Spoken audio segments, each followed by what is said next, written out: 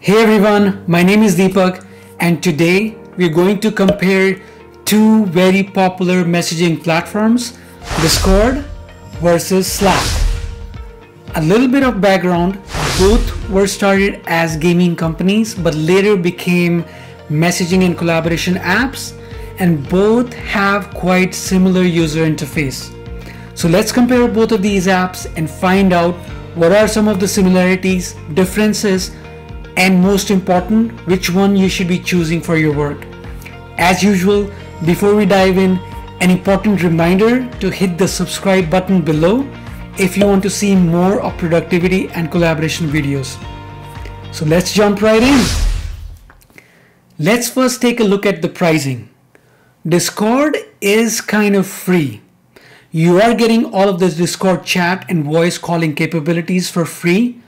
On top of free version, Discord also offers Nitro plans for those who like a little bit of extra, which gives you things like using an animated avatar, increasing the file upload size for high quality file sharing, high resolution video, screen share, and live streaming. Whereas on the other hand, Slack is basically has 4 plans starting with free version, which limits number of messages you can access to 10,000 recent messages and only 10 integration with other apps, which is really not useful if you are a business user. Standard plans cost around $6.67, plus will cost you around $12.67, and there's another plan called Enterprise Guild for enterprise users. In my view, you can avail most of these features on Discord without paying a dime. Whereas to enjoy Slack's advanced features, you'll have to pay more. So in a nutshell, Discord is probably going to cost you less. Next, let's look at UI for both apps. Starting with Discord, once you log into Discord, you would be taken to homepage where on the left side, you will see all your Discord servers. In the middle section on top, you would see the search bar where you can search any specific contact or channel. In the main screen, you would have a section for friends where you will see the list of friends you've added to your Discord. You can send a message or start a voice and video call. Active Now section on the right will show you if any of your friends have started playing a game or if they're busy or on a voice call. So this gives you real-time information which you can use to interact with your friends. On top, you can filter this list using online, pending, blocked, and also you can send a new friend request. If you click on the server, then you would be taken right inside the server channels. Note here you get both chat and voice channels, and you can join either one. Moving on to Slack UI, Slack has quite similar UI, starting from workspaces on the left side, where you get access to your workspaces and inside channels. Also, you can customize sidebar for direct messages, files, drafts, apps. In the top middle section, you get search window. You can search across all the app for people, file, etc. Also, middle section is where you do most of your chat and file sharing. And on the bottom, you can start an audio huddle. You can also do a video call inside a channel for up to 15 users. Next is Discord servers and Slack workspaces. So when I first heard of servers in Discord, I was like, why do I need a server? Do I need to pay for it? Who will maintain it? But servers inside Discord are like space for a team or a community where you can chat and share your ideas. To create one, click on the plus sign if you would like to add a new server, and you would see a pop-up where you can create your own or start from a template. You can also join any server on Discord if you have the link, and Discord lets you send a direct message to anyone inside a Discord. Just like Discord servers, Slack has workspaces. Each workspace can have multiple channels inside it where you can chat and share content. Slack have more control of your workspaces and you can administrate them via admin portal.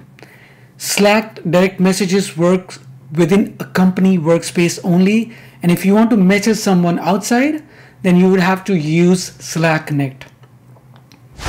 Now next on is channels and chat experience.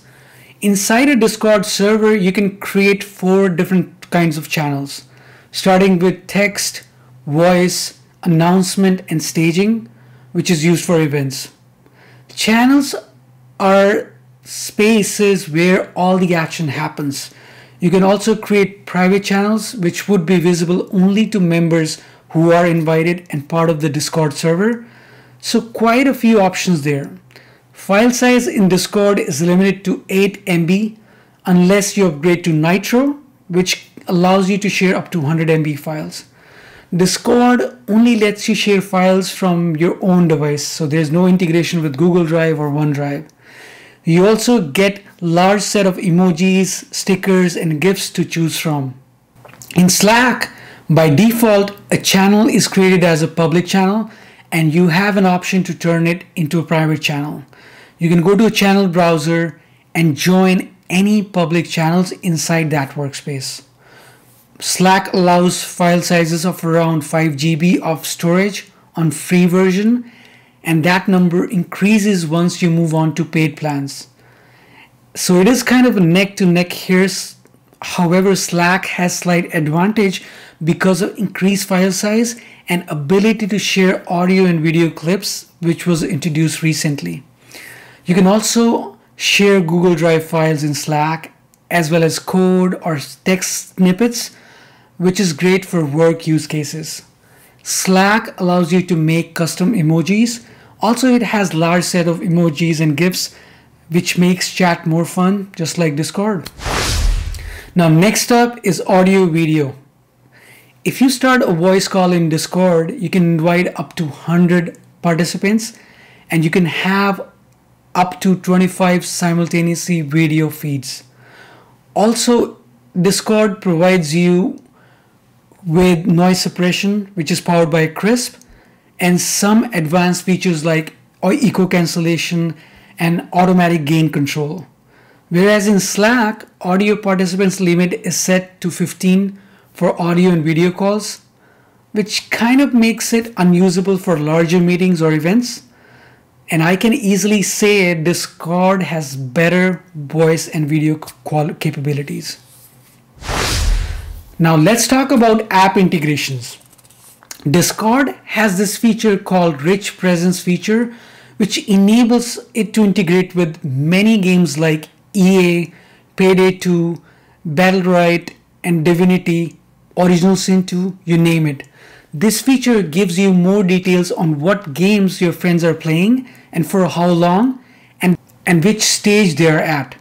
Makes it perfect for gamers, and also you can natively integrate streaming platforms like Twitch and YouTube. Although you can use third-party automation tools like Zapier and Automation AI to bring some more integrations for productivity apps like Notion, Trello, Act. You can even connect Slack and Discord using these tools. Coming to Slack, it has over 1000 plus integration with productivity and collaboration apps, making it perfect for small and large businesses. You can easily set up natively Trello, Asana, Zoom, Webex, all inside Slack. Slack Workflow Builder is another powerful tool which gives users to automate routine tasks in Slack. So we can clearly see Slack is more useful for business environments. Moving on to communities. Discord is known for its public communities. And I find Discord has made it a lot easier to find, search, and join these communities. So if you click on Explore Public Servers inside Discord, you can search via industry type, for example, gaming, music, education, or science and tech. You can choose any server and click on it to join. The reason why Discord is becoming very popular is mainly because of this communities, and the way anyone can join and benefit from the knowledge that is shared inside those communities. Slack communities, these are more workspace centric. So you can create a workspace if you want to build a community and then invite people to it.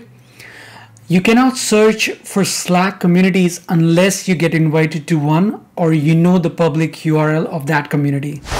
So given these differences, which service should you choose? At the end of the day, Discord feels almost like a social network linked and banded together by communities. You can join many specific servers and join ongoing conversations. Slack is not like this because it focuses on building a service that is curated for businesses and internal communications. So in turn, Slack comes off more like a corporate chat room where you can have more control. Discord is ideal for online gamers, while Slack, in my view, is better for businesses. It's just what they are built for. However, in light of recent updates and developments, there are now numerous business teams on Discord. So it would be interesting to see how this battle turns out.